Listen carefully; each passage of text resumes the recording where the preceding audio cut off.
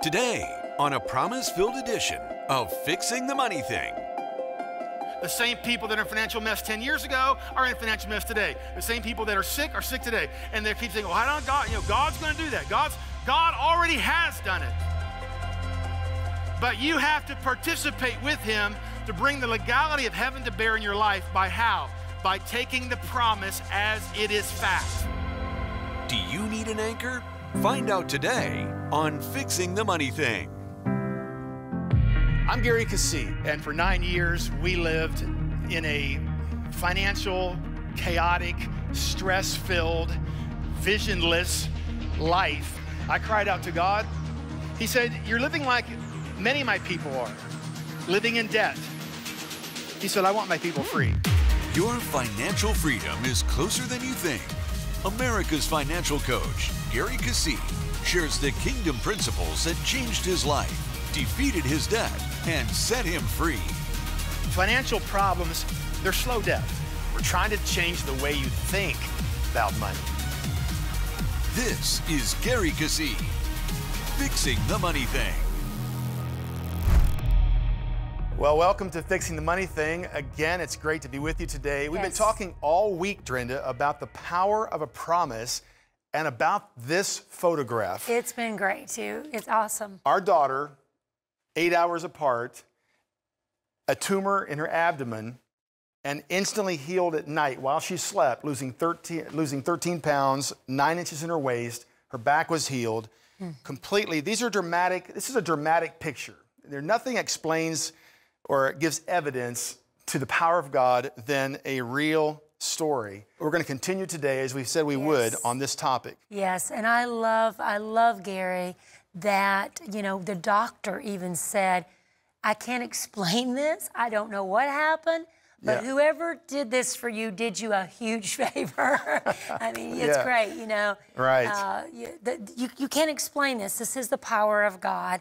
Right. And we believe in the power of God because we've seen it so much, haven't we? And we have emails coming in, too. We do. We have lots of emails, and we appreciate your emails. You're experiencing the power of God, and that's why we do the program, is so you can experience the power of God. Yes. And so let's take a look at that. Here's Peter, and he says, hi, Gary. Just wanted to thank you for your teaching. A friend of mine introduced me to the Revolution Now teachings, which flipped my lid. My wife and I decided to help our old church, which was struggling to pay for the church building rent. We committed to paying the rent for 1 year, and from our first payment, we have seen the power of God move. Below is just a quick point form of testimonies. My wife and I were cheated out of $20,000 by a family member. At the time, we had one of our properties just go on the market for sale. It was a real challenge because I did not want to lose the relationship, even though I was hurt and angry. I paid the church rent and asked God for the money to be restored. Our house sold the first day, $35,000 over asking price. So not only was it restored, they got the $20,000 back, they got more than that back. Pretty good sale. And they said they had another commercial lease that had difficulty with it, and the lease has now been renegotiated, and the terms are exactly what they wanted. They say there are so many more testimonies we could share, Gary. Thank you again for your teachings. Amen. So it's awesome. We love to hear your stories. We love. Yes, we do. We've seen God do so many things. We have so many stories. We have thousands of stories ourselves. Are great. But how do the stories happen? How did these things happen? That's what we're talking about today on Fixing the Money Thing. And let's go to Faith Life Church, where we took about a month to cover this to make sure people got the principle, power of a promise. Do you need an anchor? From the Power of a Promise series, now on Fixing the Money Thing.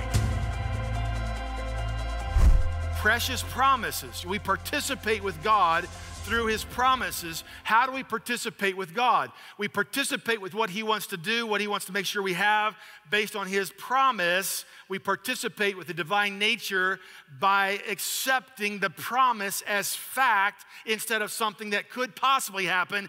I have it. I have it. He has given you everything that pertains to life. Amy says, I am healed. When they laid hands on her, nothing changed. The next day, nothing changed. The next day, nothing changed. But she said, I am healed. I am healed. I'm not waiting to be healed. Most people you talk to are saying, I'm waiting for God. I believe God will. I believe God is going to. It's always future tense, is it not? And nothing ever changes, does it?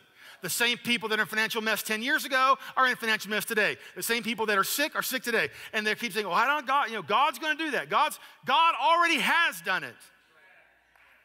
But you have to participate with him to bring the legality of heaven to bear in your life by how? By taking the promise as it is fact. By faith. You see, without agreeing, it's done. See, without agreement, without faith, heaven legally cannot invade your world. So faith says, it agrees with what heaven says. You have the promise, you have the check, you have the signature. Based on how big God is, you know he can pay the check. So if I gave you the check, you would on the way home think, I have the money to go to buy groceries, right? Because you have my check, right? It is no different. Faith is, I said last week, faith is the substance of things hoped for and is the evidence of things not seen. Faith is agreement with the promises.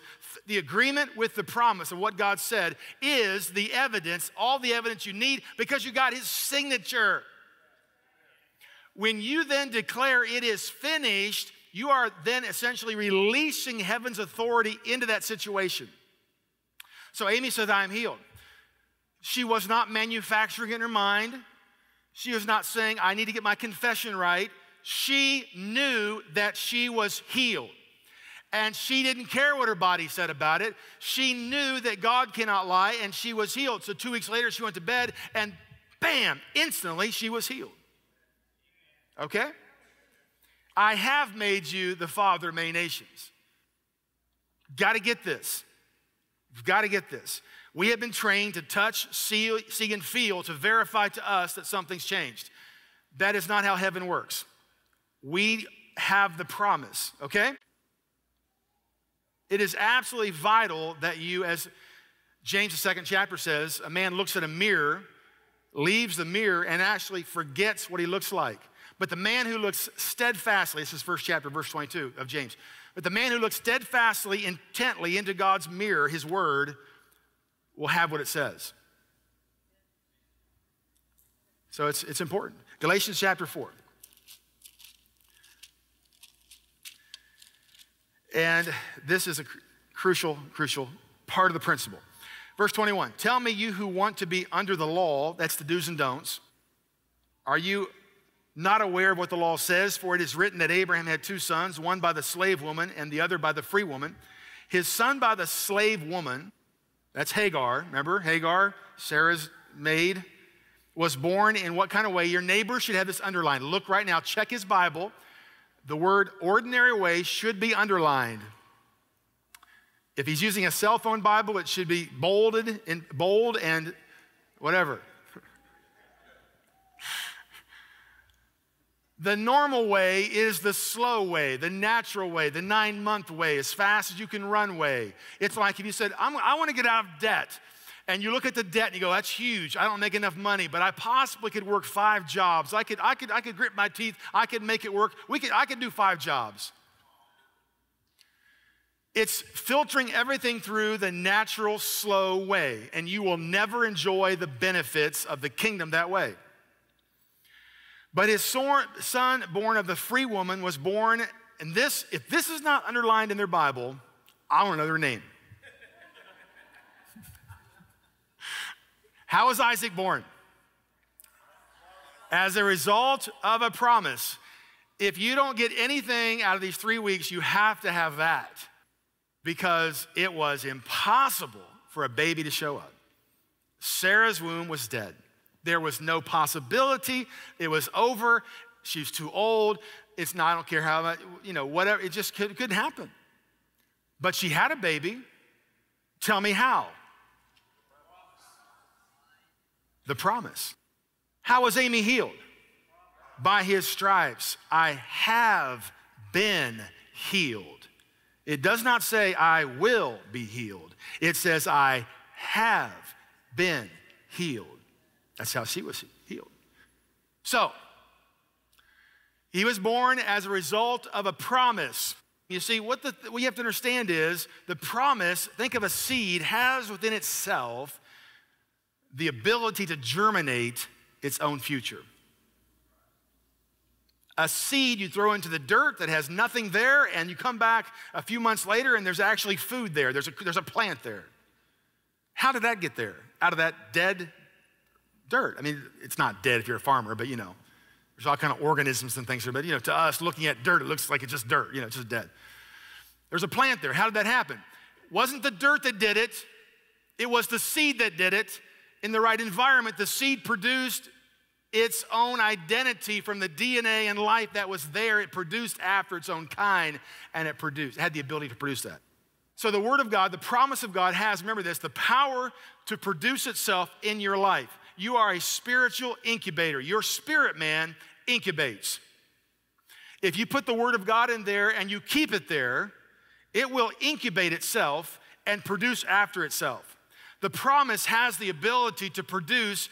Even if you don't have a clue how it could possibly happen, you just need to receive the promise. Does that make sense? That is so crucial. This goes beyond touchy-feeling. Can I get the T-bar working? Do I have any possibilities? No, you don't. You had already done it. You don't have any possibilities. The point of pain in your life has no possibilities, or you have already fixed the point of pain. You've got to have something else. You've got to have something bigger than yourself because you can't fix it. The promise has in itself, if you simply receive the promise because who gave the promise and receive it, you don't know how that happens, but by itself, the promise will produce the answer. That's the key. Then it goes on down here in verse number 28.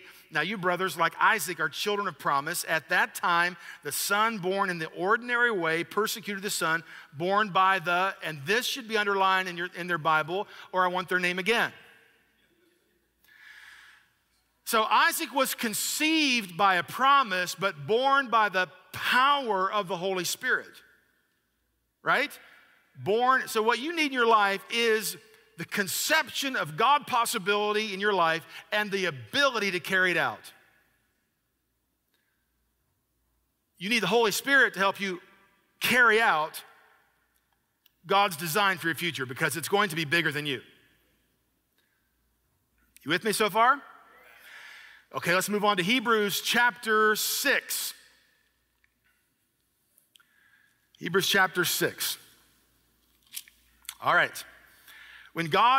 Number 13, when God made his promise to Abraham, since there was no one greater for him to swear by, he swore by himself, saying, I will surely bless you and give you many descendants. And so after waiting patiently, Abraham received what was promised. Now, what is God saying? All right, so let's define this thing. When God said, well, let me put it in our day. If I said to you, I want to buy your land, you would say, great. But you're not going to take just my word for it. You're going to get a contract.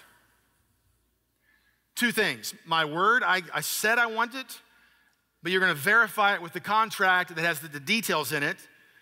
That's called a sworn statement. You can write that in your page there, a sworn statement. You go to court. You put your hand on the Bible, you raise your hand. Do you swear to tell the whole truth and nothing but the truth, so help you God? I do. What are you saying? You're saying that there is a penalty for perjury and that the government, before God, you're saying, God, deal with me if I lie. God, the higher authority that has the authority and power, let him deal with me if I am lying. It's called perjury. It's illegal. So if you were renting an apartment and the landlord came to you and said, okay, it's $5,000 this month, you would run and grab the lease and you would say, is your signature on there? Yes. Mine's on there? Yes. We have a sworn statement, a contract that states the details. And so it goes on and says, here's how it works. Verse 16, men swear by someone greater than themselves, and the oath, the contract, the sworn statement, the deposition, the affidavit, if you will, confirms what is said and puts an end to all argument. So the lease, no, it's only $500 a month. It's not $5,000. I'm not paying you $5,000. We came into agreement. We have a sworn statement, a contract. This is the details. It puts an end to all arguments. All right, because God wanted to make the unchanging nature of his purpose very clear to the heirs of what was promised, He confirmed it with an oath. So get the picture. There's no one higher than God. God couldn't put his hand on another government, another authority higher than himself to swear by. He promised already, but he wanted to give an oath. He wanted to make a sworn statement that there was no one else higher than him. So because there was no one else higher than him, he gave the promise, and he also gave an oath himself based on who he was as well. Does that make sense? If God failed, let's go on here. Unchanging nature of his purpose, very clear to the heirs of what was promised. He confirmed it with an oath. God did this so that by two unchangeable things, two things, he said it and he swore by it, in which it is impossible for God to lie. If he lied, all of creation would implode within a millisecond. Because the Bible says creation is held together by the power of his word. He created everything seen by his word. If there was a slight chance that he could renege on his word, all of creation would implode instantly. It is impossible for him to lie. Understand that. It is impossible for him to lie. If you don't believe me, watch the sun come up. It comes up every day. Romans, 1st chapter, nature declares the glory of God. It's impossible for God to lie. All right?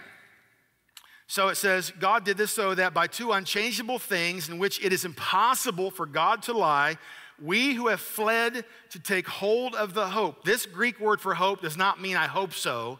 It means confident expectation. So we fled to take hold of confident expectation of what? The promise. You follow me? He's talking about when he gave Abraham the promise. We flee and take hold of this confident expectation, all right, offered to us that we may greatly be encouraged. We have this confident expectation, this hope, as an anchor. That's why I named today's topic, you need an anchor. An anchor for the soul realm. Our soul is our emotions.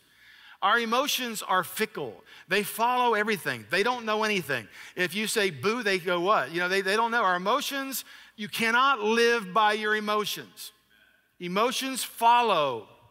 They were never designed to live by your emotions. So our emotions need to anchor to something to hold them in the face of difficulty. Think of a roaring river and a boat anchored. It's steady. It stays put because of the anchor, no matter the pressure. We have this hope as an anchor for the soul, firm and secure. When you are convinced that God can pay the check, no matter what the force of the current against, the circumstances against your life, you are held in peace, firm and secure when you hold on to the promises. I tell you what, you need to take that one home with you. It enters, now listen, this hope, this confident expectation enters the inner sanctuary. This is the Holy of Holies. I want you to picture a courtroom in heaven. Okay, this hope, this confident expectation is in heaven, behind the curtain, in the Holy of Holies, in the courtroom of heaven, where Jesus, who went before us, has entered. Please underline this. He has entered into the courtroom of heaven on whose behalf? Our behalf. This confident expectation of God's promises, this confident expectation is in the inner sanctuary, the courts of heaven. But Jesus went there on our behalf. He is our high priest, the Bible says. A high priest is the mediator between God and man. Jesus went behind the curtain into heaven itself to make sure that he made it legal and that he makes sure that we have access to everything God wants us to have. Does that make sense? Jesus went on our behalf into the courtroom of heaven saying, no, they're innocent by my blood. And the Bible says we are a co-heir with Christ. Every single promise is yes and amen because Jesus has entered on our behalf and made it legal for us to access what Adam lost. You can clap anytime you want to. That's powerful stuff. So my daughter was healed because she had access behind the curtain to what God legally could do and has the power to do through Jesus. Remember 2 Corinthians 1:18? Every promise is yes and amen. So we say the amen if we're in Christ. If we're in Christ, we're behind the curtain. Legally, we have access to all of what heaven says.